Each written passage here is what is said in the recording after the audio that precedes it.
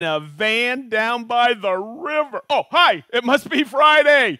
Happy Festool Friday, everybody. We are here in Lebanon, Indiana, and we are doing Festool Live. We took last week off. We needed a vacation, but guess what? Next week, well, let me just take a step back. Last week, you probably saw the first 9 episodes in a little vignette we posted called The Best Of. Next week, we're doing another one because some of us in this room are going on vacation, but we're still social distancing. Okay, so after that, next week's Best Of, we are going to have a really nice run. We have Festool Lives planned. None of us are going on vacation for quite some time, so we're really excited, and boy, do we have a lot of great stuff planned. Okay, good. So next thing I want to do is we always do, is I want to call out the crew here in the room and online. Okay, so right over here we have Big D. All right.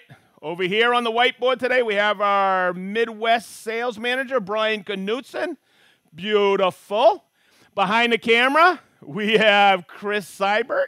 He's our master of disaster. Okay, online we have Brent Shively. He's one of our trainers, and he's answering all your questions that come up really quick.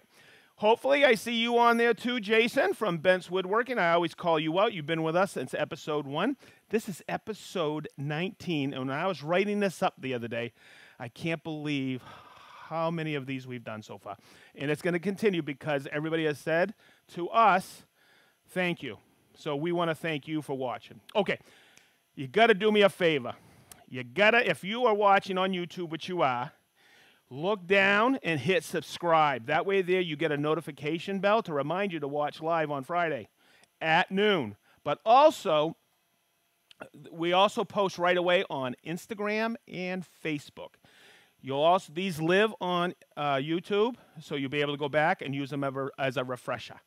Okay, good. Now comes the topic and the demo and the training for the day, because this is going to be a fun one. I've been dying to do this one. I got a phone call yesterday by our sales manager, Bill Victory, and he went, hey, Sedge, I have this person down in Charlotte, North Carolina. She just bought a Conturo. Hi, Katie from Fine Grit. This one's for you. She just bought a Conturo, and she has a couple of questions on it. So what I'm going to do today, and what I told Bill, I said, have her tune in to Festool Live, because that's exactly what I'm doing. When you get a Conturo, okay, and you get one, I love teaching people how to use this, because I have a couple of finesse things that are easy to do. I did edge banding in my cabinet shop in Fort Lauderdale day in, day out, and this machine is the cat's pajamas. One thing I'll coach you on, okay, is when you get the Conturo. Let's go over here, Chris, so we can see it. This is the Conturo. Okay, it's our portable edge bander. Okay, the one thing I'm going to tell you, follow me over this way, Chris, is this is the accessory kit. The Conturo is the applicator. You also have to do several things, and in the accessory kit, it's an all-in-one kit, because you're going to want to get probably most of these anyhow, and we put it together as a set. Okay? Just a little coaching there if you're looking to get one. Now, here's the kicker on this. You still have to clip it, and you still have to pre-cut it, and you still have to trim it. Okay? Of course, I'm going to show you how to do that with the MFK 700. This is not about the MFK 700 today. I will show you a few basic setup tips for it, but we are planning each router for this fall, okay, to do a full Festool Live on each router and show you the basic setups of each one. So in saying that, boy, that MFK 700 will be a long Festool Live. Okay, now, next on that I have to cover with you on this is some of the things that you can understand about edge banding. This uses anybody's edge banding. Okay, whether it's wood or PVC. Now, here's the one thing I saw when we released this in 2013 here in North America. There was some confusion over this. What kind of banding So let me just do this. See this? This is pre-finished maple banding, okay? Or tape, as I call it. There's no glue on the back here. The Conturo applies the glue. This is 0.5 millimeter, half a millimeter in thickness. This, and this is wood banding, everybody. This is the thickness, and this is 1 millimeter. That's all this machine has tolerances for, okay? When it comes to PVC, okay, this will work with 0.5 millimeter in thickness all the way to 3 millimeter. And today we're going to apply some 2 millimeter PVC banding.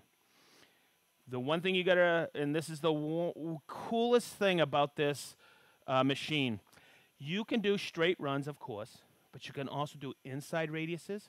You can do outside radiuses. You can do inside corners.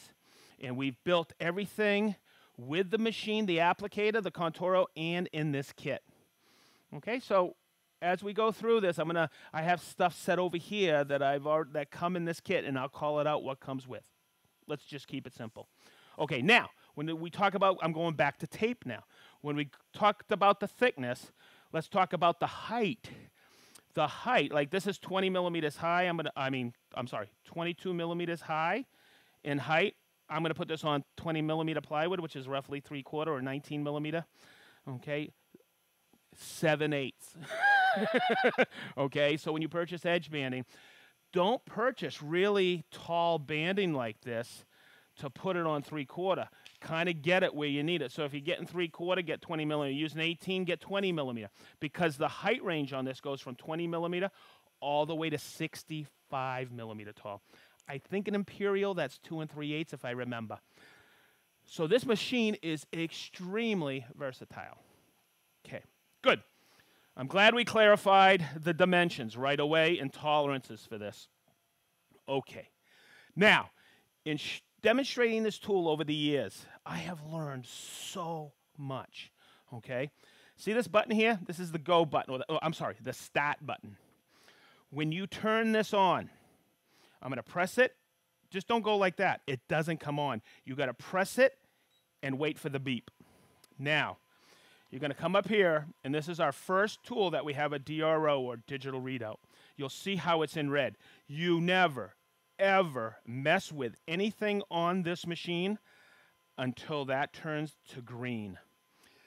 Okay, so some of the big questions I always get when we're demoing this at big trade shows is, how long does it take to heat up? 8 minutes. What's the cleanup time? There is none. You just hit it like this. You can put it either into cool down mode or just get out of there mode.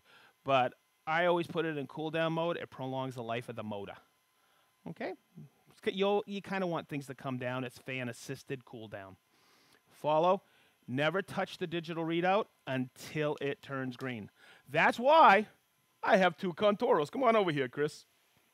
Now, there's a trigger here. There's 2 speeds, fast and slow. And actually fast is pretty slow. But the reason you use slow is if, well, watch, I'll show you around here. Come on.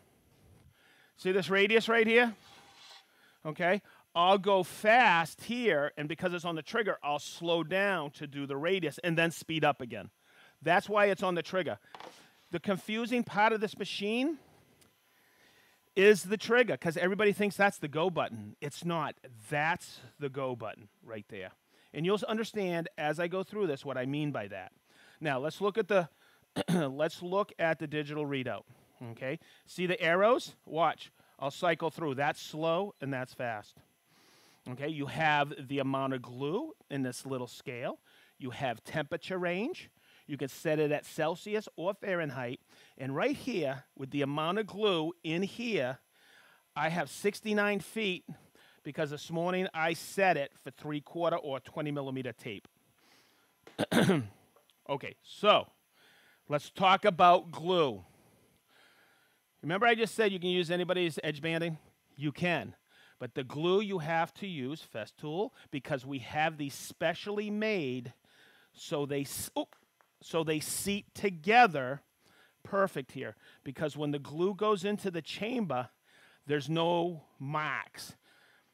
Follow? There's no cut marks that can weep up in and seize up the machine. We have 4 glue offerings. We have natural, dark brown, white, and black. Okay, so you can really, actually, this one's pretty popular up in Canada. Anybody here play hockey? Never mind. Okay, wait for it. Okay. So if we look at the glue, this is why there's no mess.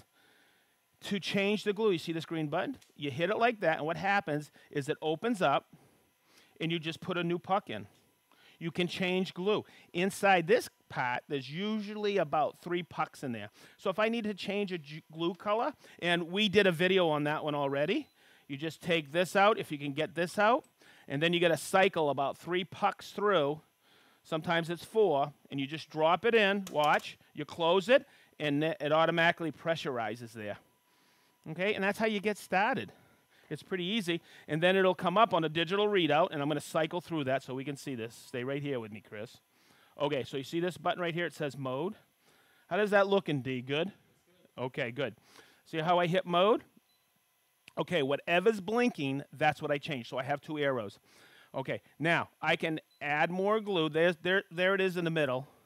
Okay, if I have a really porous material, I can add a little more glue, or it depends, you know, on what I'm applying. I'm going to do plywood. I usually do it 1 or 2 clicks before, and I hit OK. If I didn't hit OK, it would default back to the original setting. So I'm going to hit mode again. Let's see what's blinking. Oh, look, temperature range. Okay, so it's 375. If I want to go a little bit lower, I can to 370.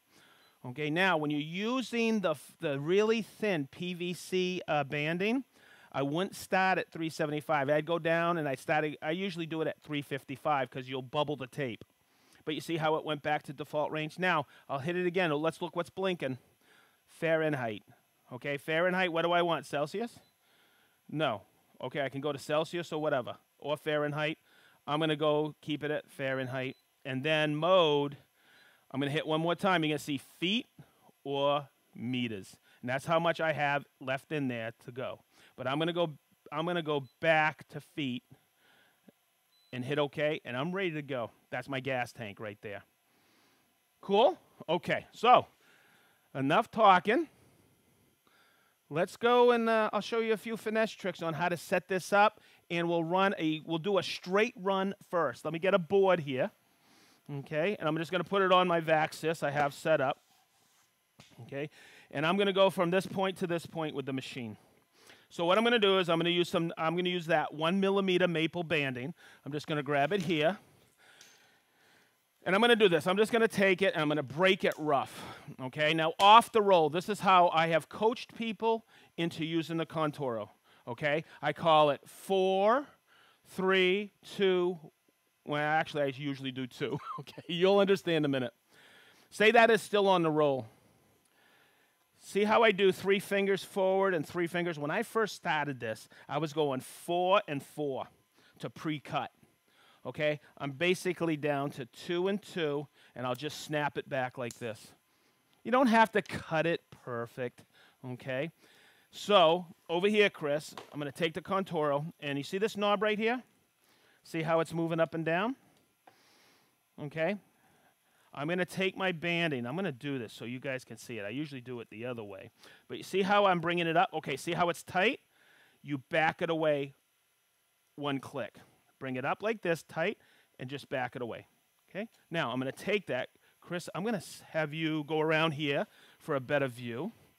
Okay? I have it set. Back off. And you see this button right here? That's the go button. I'm going to hit it, and you're going to see where it just grabbed it.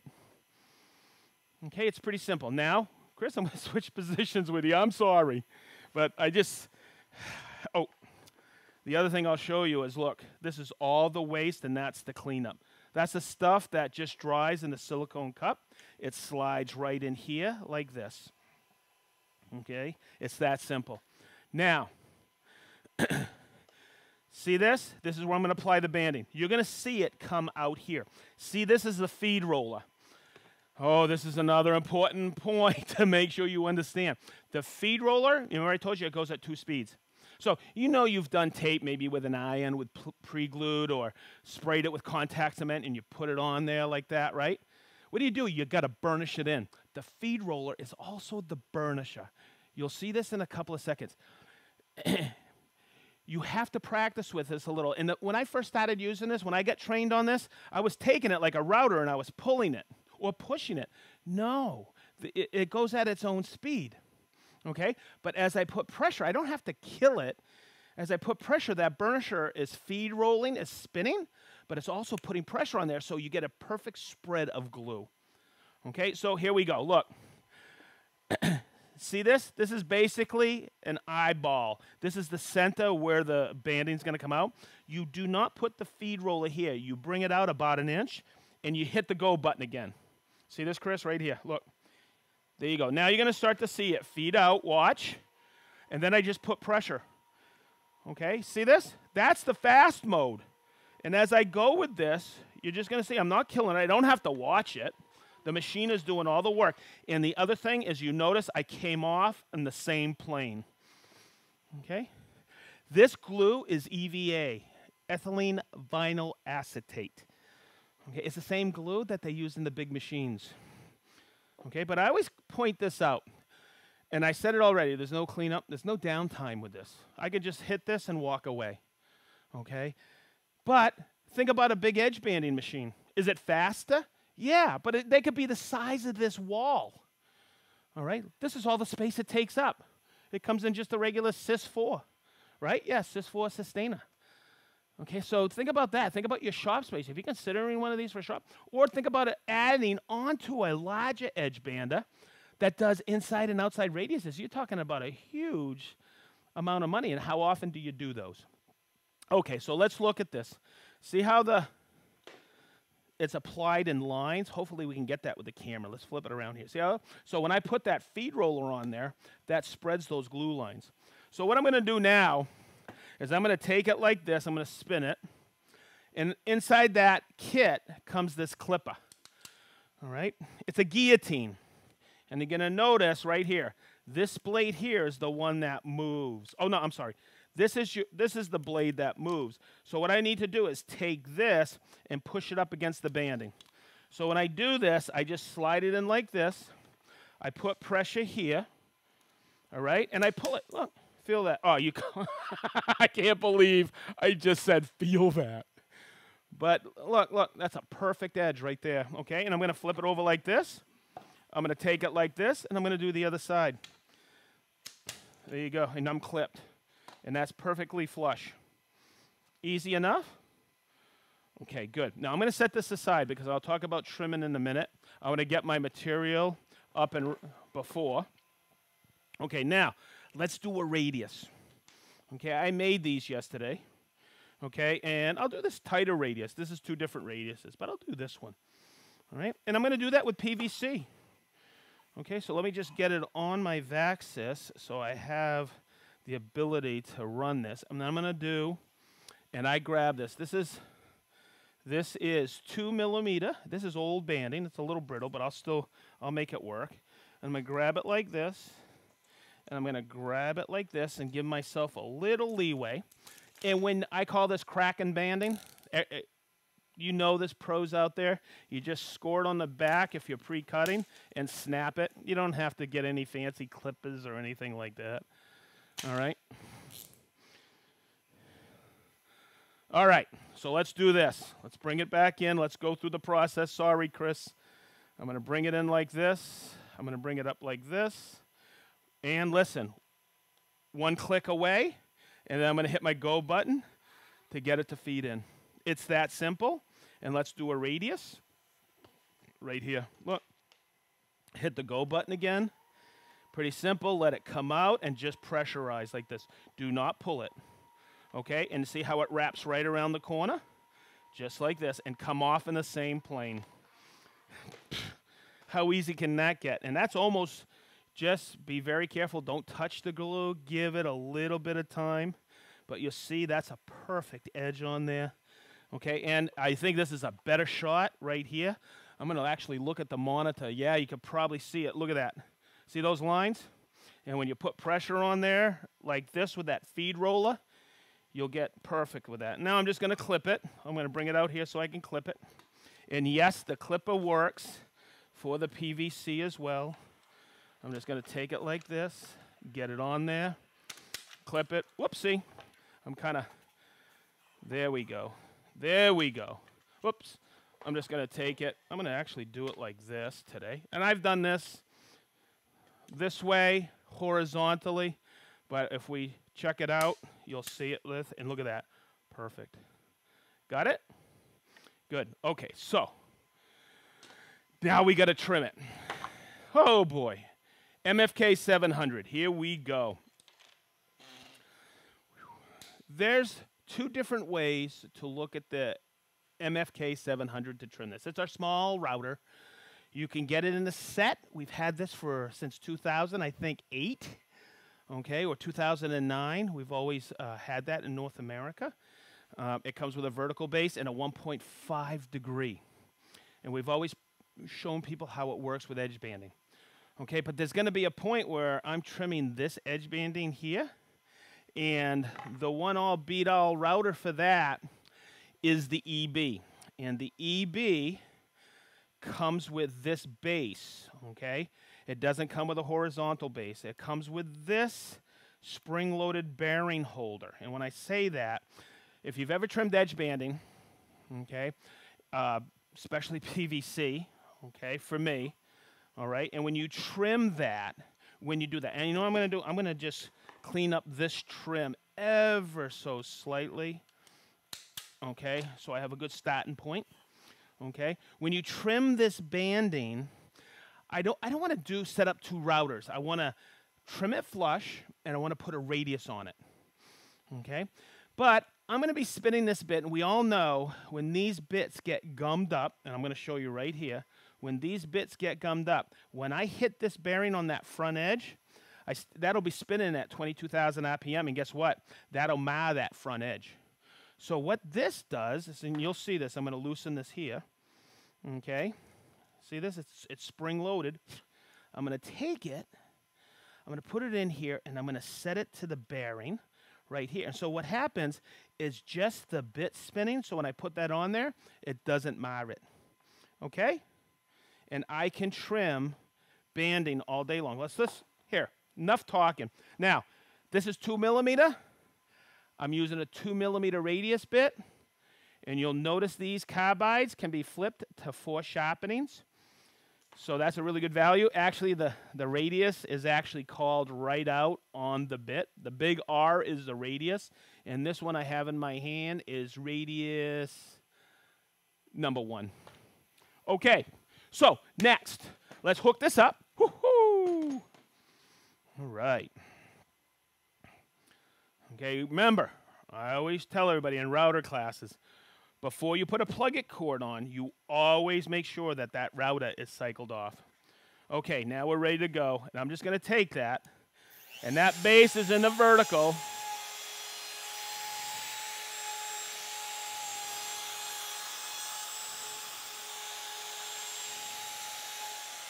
Okay, pretty slick. Now, hopefully, Chris, you can come in here and see this. You may have a little glue left over. Okay, you see that? Now, check this out. See this? This is our carbide scraper. It comes with our accessory kit. And the way you use this, look, I'm going to take it and see how I have it at a skewed angle right here? Look, my finger's right here. I'm holding it underneath, and I'm just pushing it forward, and that cleans up that edge wicked nice, okay? And if typical, when I'm up using edge banding, I'm always using my fingernail to do that, and I can just come around here and clean up that edge, and that, to me, my friends, is perfect, okay? So there you go. That's just some simple basics on how to trim that radius, and this is 2 millimeter PVC, okay? So I have that. Now, that router with this base comes in a sustainer, and it's called, hopefully I get this right, it's called the MFK 700 EQ/B.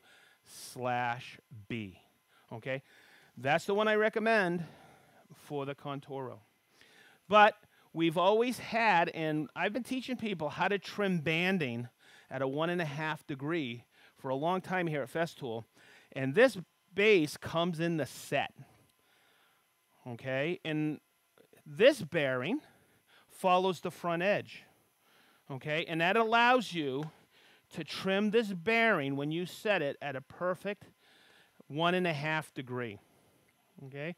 And when I'm trimming 0.5 millimeter edge banding, and I'm building cabinetry, frameless cabinetry, I use the horizontal base. Let's hook it up. I'll show you how to use it. And like I said, we'll do a Festool Live on the MFK 700. That ought to last a long time. But I'm just going to plug it in, check to see if it's off. I set this up earlier. And when you're using this, I start it right here. And I'm just going to bring it around like this. Look, that's already trimmed. And now I'm just releasing that with the Vaxis. And I can trim all day long just like this. Have my stack of wood, and I just trim that. Super, super easy. And now I get a side of a cabinet already done. Okay? And that's 1 millimeter. Can I use it with PVC? Absolutely.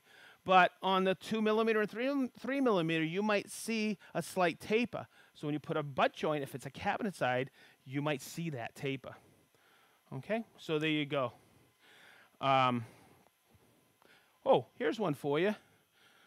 Hey, we got somebody from Maine watching? All right. I used to know somebody from there. Me? Okay, come on over. I want to show you this. See this piece of wood right here? Okay.